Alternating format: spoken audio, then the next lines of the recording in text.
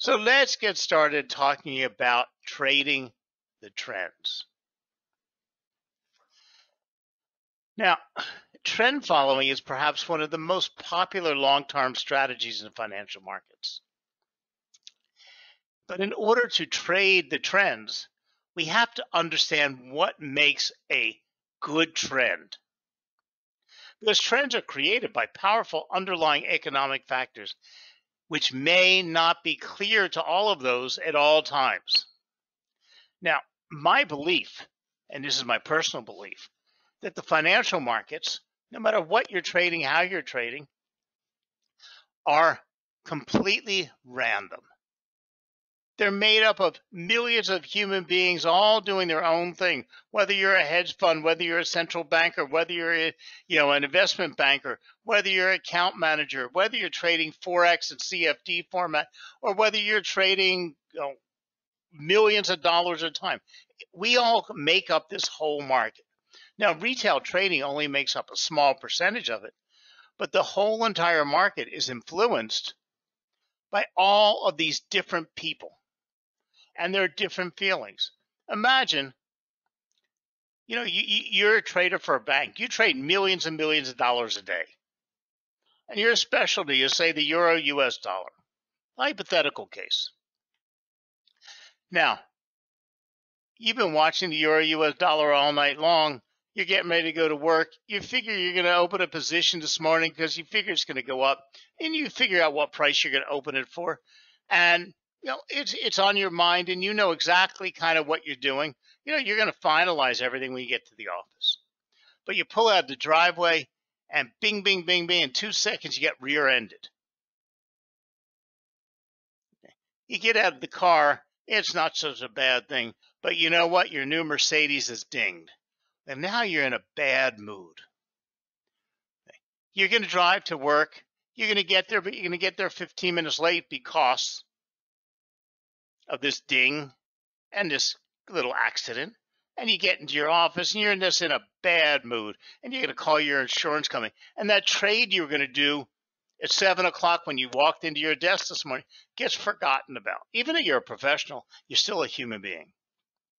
Well, the fact is you didn't trade $1 million or $10 million worth of the euro. It has some unforeseeable effect on the market. Granted, it's a little bit of nothing. But if you believe that the market is made up of all of these kind of people, all having different types of experiences, you have to say to yourself, price has to be random. Which is not some overall guiding factor. So how can I take random movements and make sense out of them? I'm not going to Las Vegas and throwing chips on the roulette table as I'm walking through the casino, hoping that as I walk out the door, they're going to scream, "You hit the jackpot." No. Now, there are certain times in which the market exhibits non-random behavior. What's non-random behavior in a market that's fully random? We know these as trends.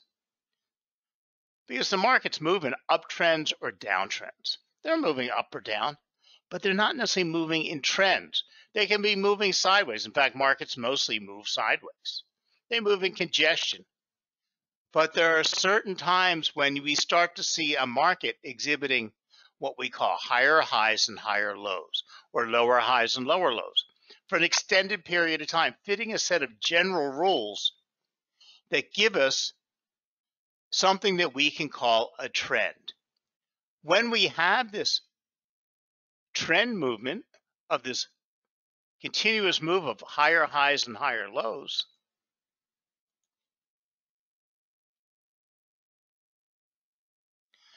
or lower highs and lower lows, we have the formation of an uptrend or a downtrend. Now, I haven't mentioned time frames, and I haven't mentioned trend lines. Being able to see a trend with your eyes and seeing a well-developed, because price can be here and move to here without ever actually trending. Price can go like this, like that, like this, like that, like this, and never actually offer a trend, even though it did move higher. But when we have higher highs and higher lows, we have a period of non-random movement. So this is the day that you didn't get a rear end. This is the day you didn't get stopped behind the bus. This is the day that the snowstorm didn't come and all the sun is shining and the traffic was nothing on the highway and the whole world is moving in a good direction. So once we see these non-random behaviors, we can then start to apply some type of analysis to the markets. Now, because we're traders, and in this case with Alvexo, we're trading CFDs. We're not in long-term investors. We're not even long-term swing investors. We're either position traders, swing traders, and I want to take the word day trader, but it's the best way to use it. But I don't like the word day trader. I call it short-term traders because day trading is a thing of the past that happened back in the 80s and 90s that everybody thought we were getting rich laying on the beach. Okay, but day trading is a very specific type of trading. When we're trading CFDs, most of us are short-term traders because fortunately a CFD can be kept open overnight. A day trader by the rules, and in fact in the US when you're a day trader, you used to have to specify it, and the broker would not keep any of your trades open during the night, and there were special criteria you had to reach. Today you're a CFD trader. You can close your trade in an hour, you can close your trade in 6 hours, you can close your trade tomorrow. And because we're talking short-term trades, we're more talking about technical analysis than we are fundamental analysis. Because fundamental analysis, yes, can move the markets, can shake the markets. But just because all the numbers show us the U.S. economy is recovering doesn't mean the dollar is going to go up at this precise moment. Doesn't mean the dollar is going to go up today. Sure, if we were going to invest in dollars for a long term, we could see that the U.S. is doing well, and maybe we would like to move our $1 million from gold over to dollars. Or maybe we saw inflation was coming, but it's not going to hit for 6 months now, so maybe we'd like to be in gold. But we're not. We are short-term CFD traders, which means we don't really care if the market's going up or down. We want to find a place to enter the market and exit the market in which we can make a short-term profit. So we're not getting involved in all of that precise look at economics, nor are we getting into long-term charts looking at, well, gold has gone up over the last 11 years and gold has got it trending up. We only care that gold is down to 1680 today, and we think it's going to go to hit 1700 later today. We're going to close our trade out. We don't care that by next year gold's going to be trading at $2,000. Now, the question is, how first do we determine the existence of a trend? Well, there's many technical tools that can help signal the phenomena. And there are an equal number of false signals generated by them. Remember, there are only 3 kinds of trends that can exist: flat, up, or down. Now, when I'm doing trend analysis and I'm looking to do trend trading, or I'm looking to enter a trade using a trend trading strategy, what I'm looking for, and the only thing I will accept, is a completely well-developed trend that is continually making higher highs and higher lows, or lower lows and lower highs.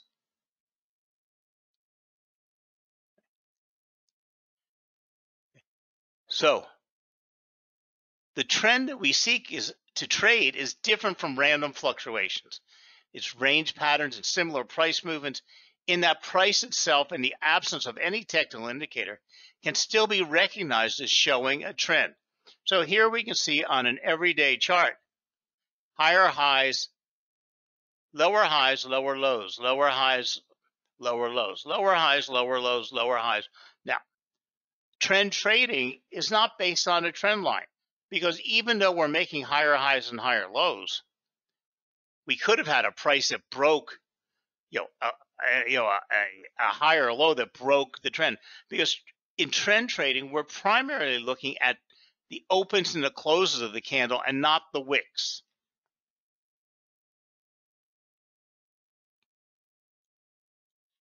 But a well-developed, good, honest trend is obvious. We should be able to see it with our eye. So if the trend can be identified visually, then why use technical tools? Well, even though we can notice the existence of a trend, we still need some technical tools to figure out how to trade it and how to time it. So trending markets tend to make strong moves in the direction of a trend, followed by periods of consolidation or counter trend retraces before the next leg of the trend. We can call them cycles, we can call them waves, we can call them pushes. A well-developed will have a push, an ease, a push, an ease, a push, and an ease, and push. There's all types of explanations. The first wave or the first push will be up this high. The second will be the high, the biggest run. The third will be that one. Only thing I'm concerned with, higher high, higher low. Higher high, higher low. Like I said, there's all types of gurus out there with very specific methodology in which to trade. But typically what happens to too many traders is they want to make some money during the period of strong directional trend movement, but then they continue to trade as the market takes a breather from the trend and consolidates. It's these periods when traders give up all of the gains that they just made when the market was moving aggressively.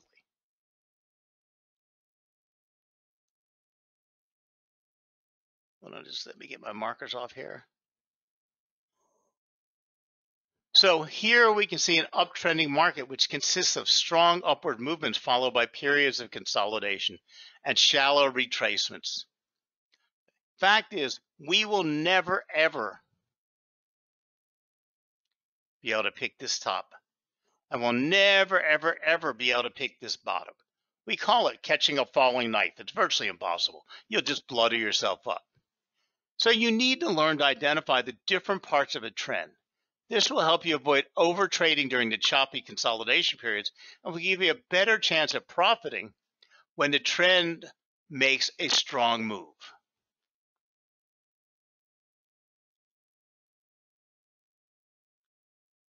Now, keep in mind there's all kinds of spurts.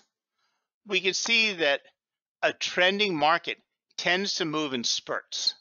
Pushes and I call them all the time pushes and eases. Market pushes up, eases down, pushes up, eases down.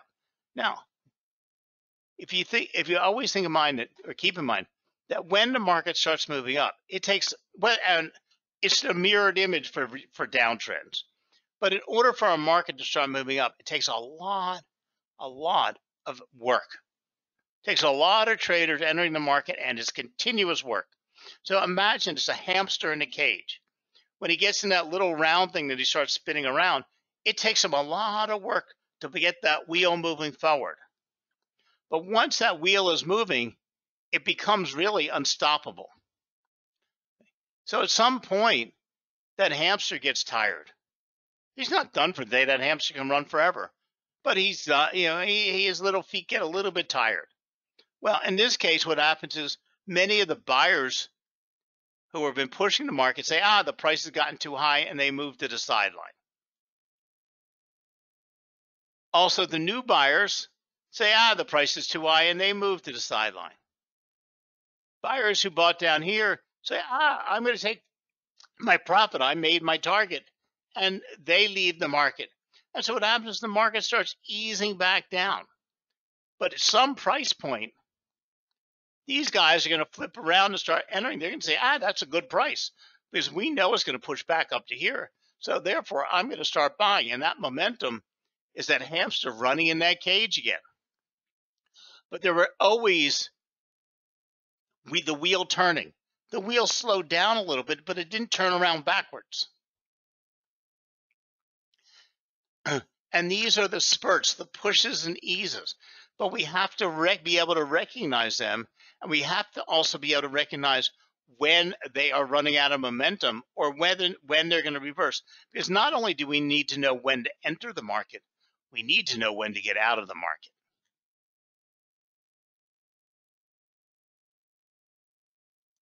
Because remember, entering a trade is easy. You can enter and buy anytime you want on anything. But you're actually not in the game until you've actually bought something, until you actually have a trade in action. Now it's the work. How do I protect my profit? How do I minimize my risk? How do I know when to exit the market? That's the work of it all. Now, these retraces are when we have the highest potential, the high probability entry within a trend. If we've defined a trend, we can see that it's making higher highs and higher lows.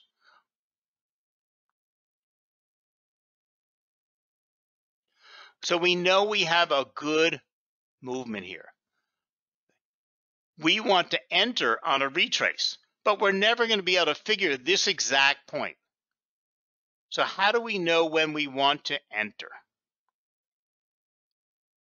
Well, the easiest way is to wait for it to bounce off a bottom and start moving back in the direction of the trend.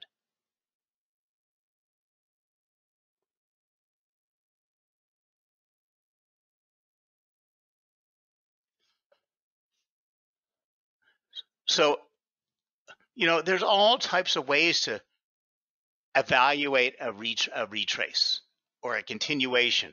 We have Fibonacci sequences. My favorite is support and resistance. I look for price coming down and either stopping at my resistance level or falling through to the next resistance level. And when I see it bounce off a resistance level heading towards the next support level, okay, I might consider entering at that point.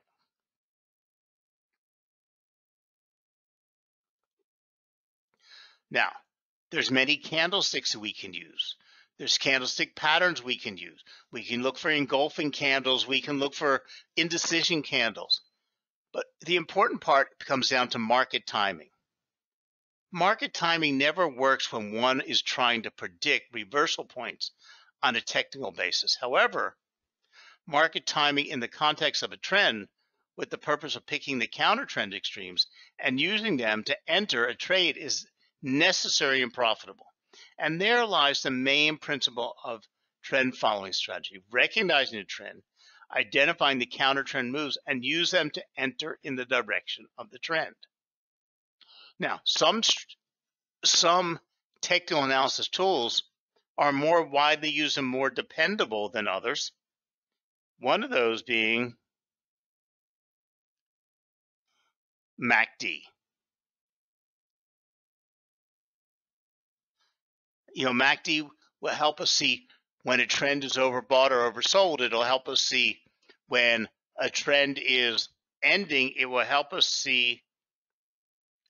It'll do everything but give us an entry point.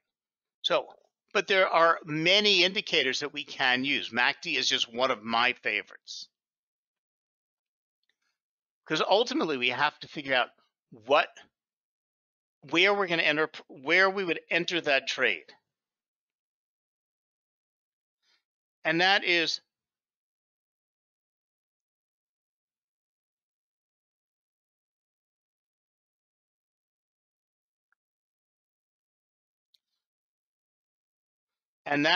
ultimately what you have to decide.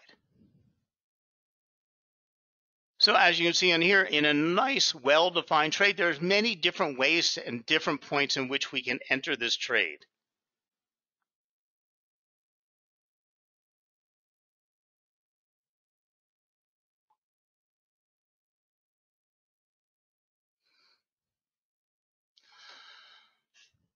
So once we've decided we have a nice, well-developed trend and non-random movement, we can then combine it with other indicators to figure an entry point, a price at which we will enter.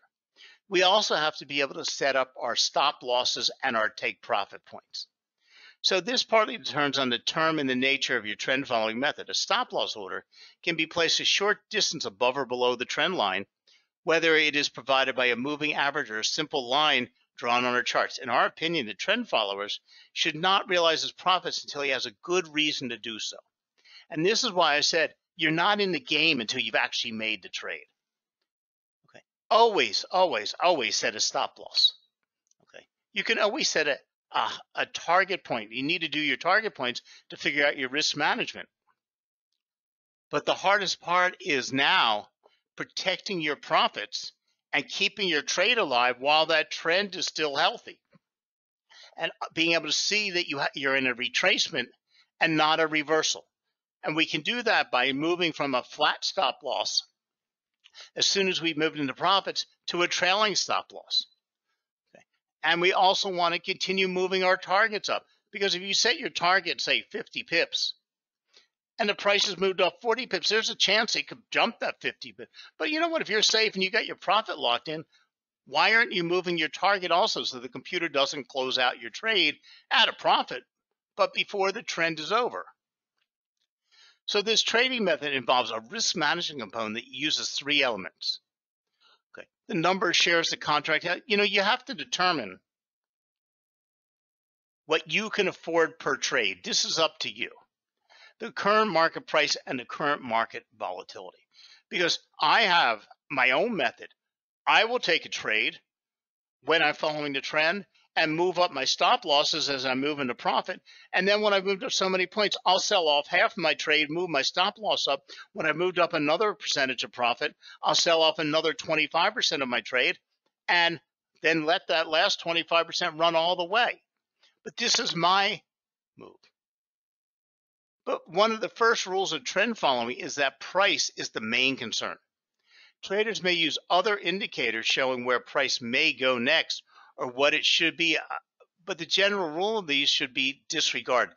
A trader needs only to be worried about what the market is doing, not what the market might do. Okay. So in other words, you want to see, yes, I have a well-defined trend.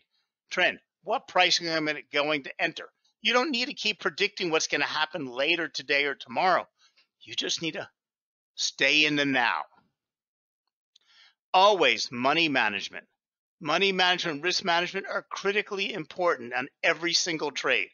Control your risk. Understand that if a trend reverses, a trend can reverse for any reason, anytime. Get out of the markets. Don't try to generate. If it has stopped moving in a non-random fashion and you can't figure out what it's doing, get out of the market quickly. Don't hope it's going to move back to that uptrend. Trend following should be systematic. Price and time are pivotal at all times.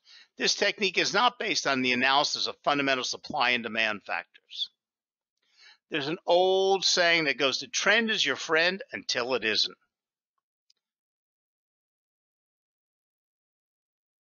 So a trend line can help you along the way, because breaking a trend line might be a warning that, because a trend line is based on your swing highs or your swing lows, and might help you see that the trend is ending. But keep in mind, own your trade. Keep it simple. Get it done. Don't overcomplicate it. Don't spend days and hours trying to figure it out. When you can see non-random movement that fits higher highs and higher lows, you have a potentially high profitable trade. Enter the market. Set your stop loss, or before you enter the market, figure out your risk management. Set your stop loss. Set your target. Now enter the game. You're in that game. Now you start doing the work. Until that quarterback snaps off that until the kicker kicks off that first kick, the game hasn't started. Once that game started, that's where the work is. Staying in it for as long as possible, getting out at the right time, protecting your loss, protecting your risk, and protecting your profits. So thank you very much for joining us tonight. I hope I gave you some idea about trend following and how to spot a well-developed trend and how to make these well-developed trends part of your high probability trading strategy. If you have any questions, go to www.elvexo. Or you can go over now and set up a demo account, or just register, and somebody will be glad to answer all your questions and help you out. Thank you very much for joining us tonight, and we'll talk to you again real soon. Bye now.